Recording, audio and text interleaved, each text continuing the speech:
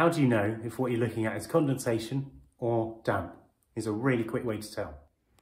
Condensation usually is accompanied by mould. The reason you get this is that condensation creates pure water which condenses out on the surface of the wall, and as a result mould absolutely goes bonkers for this and grows all over it.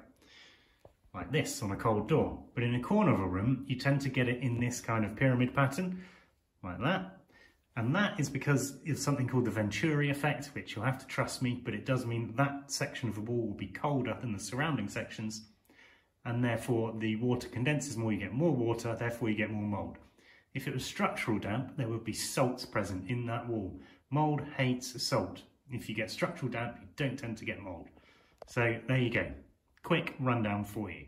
In a very rapid fire kind of military style voice, bit like Boris Johnson. Thank you, goodbye.